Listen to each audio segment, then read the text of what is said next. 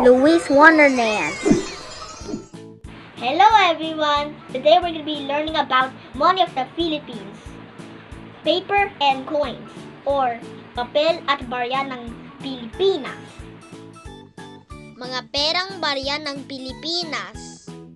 Mga perang papel ng Pilipinas. This is my alcancha, and I got this from Mama's wallet.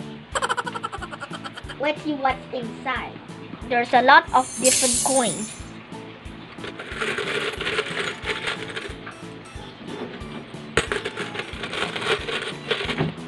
Today we're going to be starting with the coins because it has the most lowest money. This is 20 pesos or 20 piso. And the person in it is Manuel Quezon. Our next coin is 10 pesos or 10 piso. The person in it is Apolinario Mabini. Next coin is 5 pesos or 5 piso. The person in it is Andres Bonifacio. The next coin is 1 peso or piso. The person in it is Jose Rizal.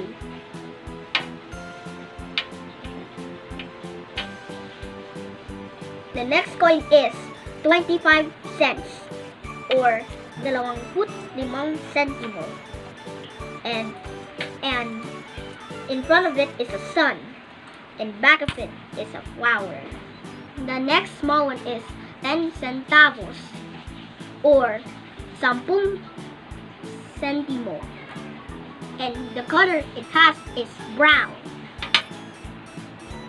And we have is 5 cents or 5 centimo, and the color is brown. Now we will try to add all of our coins. First we add 20 plus 10 is 30 pesos. 30 plus 5 is 35 pesos. 35 plus 1 is 36 pesos. 36 pesos plus all of our small coins is 36 pesos and 40 centavos. Now we will go to the paper money. We will start to the cheapest to richest. First we have 20 pesos or 20 piso. And the person in it is Manuel Quezon. And the back of it is Banawe Rice Terraces. The color is orange. The next one is 50 pesos or 50 piso. The person in it is Sergio Osmania. The back of it is fishes in Taal Lake, and the color of it is red or orange, and there's some soldiers here.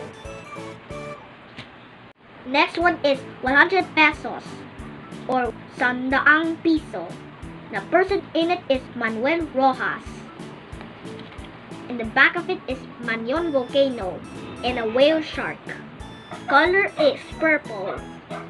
Next one is 200 pesos or 200 piso. And the person in it is Diosdado Macapagal. And the back of it is Bohol Chocolate Hills and a tarsier. Color is green. Next one is 500 pesos or 500 piso. And the person in it is Cory and Ninoy Aquino. The back of it is Puerto Princesa River and a parrot. Color is yellow. The richest money of all is 1,000 pesos or 1,000 piso. And the person in it is Vicente Lim, Josefa Escoda, Jose Abad Santos, And the back of it is to Bataha Reef, the map of the Philippines. And the color of it is blue. Now we will try to add all of them together. 20 pesos plus 50 pesos is 70 pesos. 70 pesos plus 100 pesos is 170 pesos. 170 pesos plus 200 pesos is 370 pesos. 170 pesos plus 500 pesos is 870 pesos. 870 pesos plus 1,000 pesos is 1,870 pesos. Or 1,870 piso. Bye guys! Always remember to save your money and always have your own alkalsya. Bye! Subscribe to my channel!